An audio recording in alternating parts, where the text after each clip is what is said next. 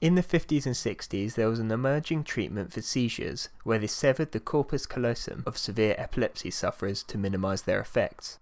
The corpus callosum is the only line of communication between the left and right hemispheres of the brain. They did this to counter the electrical signals firing off around the brain that causes the seizures.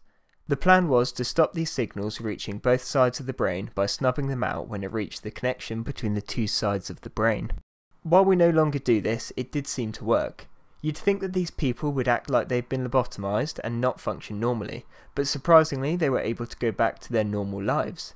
This was of great interest to Sperry, who had already been disconnecting the sides of animals' minds for a while and couldn't wait to study the patients of this procedure.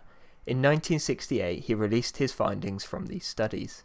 As a bit of background before going forward, the right side of your brain is typically responsible for visual tasks, but is more associated with the control of the left side of your body.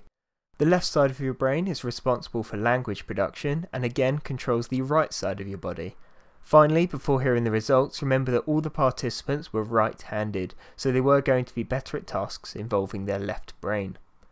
He tested these people in 3 main experiments. The first was the describe what you see test.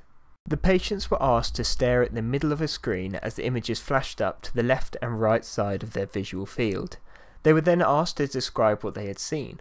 While I'm sure you wouldn't have struggled describing what you just saw on both sides, the people in the study were able to tell Sperry what they saw on their right visual field, but they were unable to describe what they saw on their left visual field, many not even realising they'd been shown anything at all. This was because their right brain had seen the image, but it couldn't produce the language needed to describe it, while the left brain had no problem doing so. Next was the tactile tests. First, objects were placed in the participant's right hand, then a different object was placed in their left hand.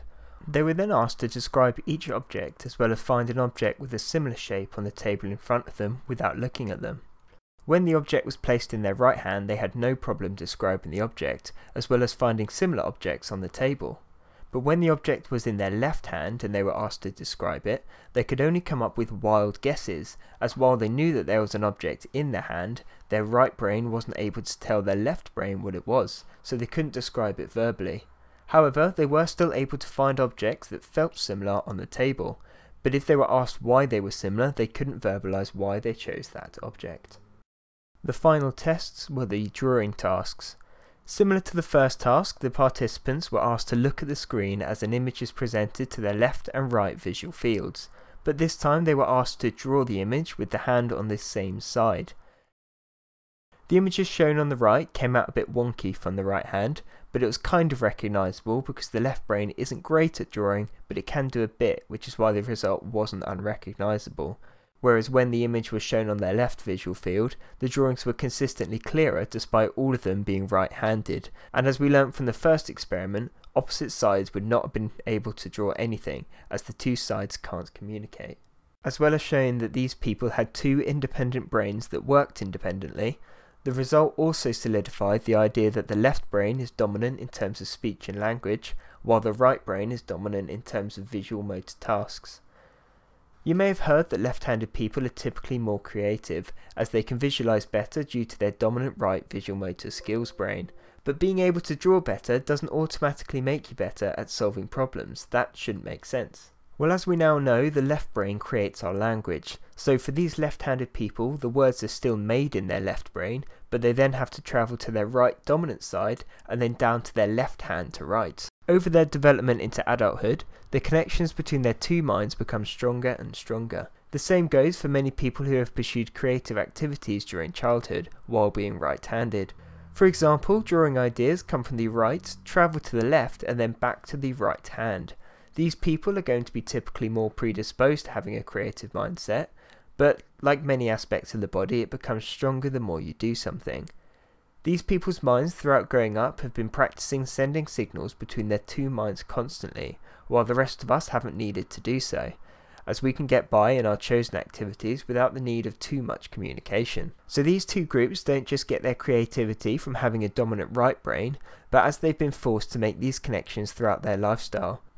So these 2 groups don't get their creativity from having a dominant right brain, but as they've been forced to make these connections through their lifestyle, it makes them better at retrieving ideas from past experiences, as there are many more shortcuts around their brain compared to the rest of us, whose connections are longer or unreachable through weaker links. People who have these types of minds, not that it's a binary measure, will be quite chuffed to hear what I've just said, while those who are typically more logically minded may feel a bit bitter about hearing the ways that these people are better than them. This, however, is not necessarily the case, as it really is a double-edged sword. If a brain can make these strong connections through positive creative aspects, it is, however, going to be making these connections through more negative times in their life too. If a logical mind is like a computer circuit board where each input, positive or negative, travels through a circuit and is processed and filed away nice and tidy, a more connected mind is like having a cup of water splashed across it, and the signals start jumping across and start to interfere with other processes and wreaks havoc with the whole system of processing information. Anyone who's come into contact with a large amount of art students, for example, will know they seem to be riddled with anxiety disorders for this same reason.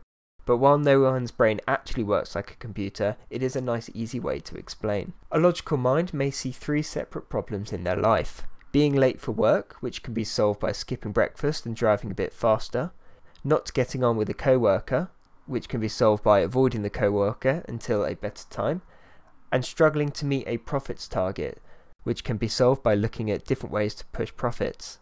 This logically makes sense as there's 3 problems and 3 solutions, but it isn't that simple for these more connected minds, as it looks more like this. Being late for work means that my co-worker, that I don't like, will tell on me, which makes me look even worse considering I'm already behind on profits compared to my co-worker. But it's because I can't seem to get there on time because I slept in after thinking about profits all night, especially after what my co-worker said yesterday about her profits. Meanwhile, I can't even seem to arrive on work on time. I'm just a terrible person. How do you solve being a terrible person? Well, you can't really, because it's 3 external problems that have now been internalized in yourself. A connected mind can be a messy one, but don't get me wrong, both types of minds will still go through stressful times. This is just one way that creative types can be more susceptible to anxiety. In reality, you won't find anyone who is fully creative or fully logical. We're not machines, we are biology, and we all carry aspects of both types. Luckily, or not so luckily for some, because we are biology, we are able to change in accordance with our environment. So there are methods to attempt to change our thought processes. These are by no means a cure to any problems, but more of a way of working with the cards you've been dealt. For those who would like to disconnect their thoughts from each other, one of the top exercises is to live in day-tight compartments. This was promoted by the author Dale Carnegie, whose most popular book is currently the 14th most pirated book on the Pirate Bay, which is interesting considering it was written in 1936. But it was in his other book, How to Stop Worrying and Start Living, where he explained the idea of focusing on what needs doing today. We'll go back to the work stress problem for a more practical example. Being late for work is an easy one, as it is a single day problem. Today you can skip breakfast and drive a bit faster, but safely. What about the co-worker? Well, this isn't a one-day problem. She said that awful thing last week, and she got the promotion when you should have got it. But what is today's problem? Well, you might have your lunch break time line up with hers. Other than that, you probably won't see her. If you forget all the irritating things she did last week and stop predicting all the terrible things she may do next week, it really just boils down to being civil for half an hour or so, which doesn't sound so hard when it's not connected to the web of frustration that surrounds her. Finally, you need to earn profit. You can't just ignore the future because each day is a day working towards the larger goal. But the rest of the year sounds like a mammoth task. What about trying to focus on just making one more sale today? This still has a positive effect on tomorrow, but focuses only on the now and what you can do today. After all, you can only affect today. Essentially, try and recognise each individual problem and notice when things have started to get connected. Almost all things are ultimately connected, but you will not be able to fix everything, but you can fix each thing. It's important to take the time to really separate these thoughts. What about those who want to connect their mind together more, seeing as even those overthinkers can benefit from making these connections in a healthy way? Dr. Kawashima famously said, if you don't use your brain, it will age quickly. It's like not using your body. You'll get out of shape and weak. Granted, he's just a floating head, but he is still a doctor. When you are learning, trying new things, or just improving on something you already know how to do, blood flow spreads around the whole brain, strengthening the mind. So the more you learn, the easier it is to learn. When you're able to move this information around your brain, you can retrieve information too. This is where the creativity comes in. To give a real example, here's a scan of a brain in thought, and a second one is similar to you watching videos like you are now. Sorry for using another reference from brain training on the DS, but here is a scan of the brain doing maths problems and reading aloud. Typically, doing something harder will have better results, however it can be hard to stick to something more difficult, so choosing something that works for you is always best. For this, I'll just use the example from Dr. Kawashima of reading aloud. Here you're reading a science book, reading the words connecting to your internal dictionary, where you'll find a new word, but it's similar to one you already know, so you'll find it easier to remember. You add the new knowledge with its context to your existing web on the topic.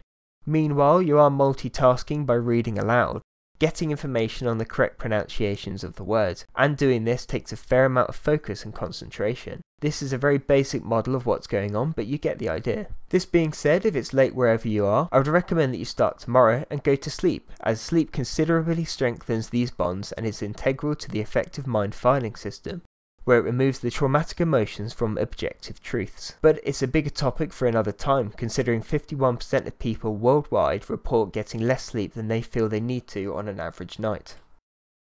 Please consider subscribing for more related content yet to be released at the time of making this video. The next video may be out within a few weeks, depending if I'm furloughed from work for another month. If not, it may be a longer wait. The topics discussed in this video may only be applicable to those of healthy sound mind. Please put any criticisms in the comments, and I recommend anyone watching please do look at these.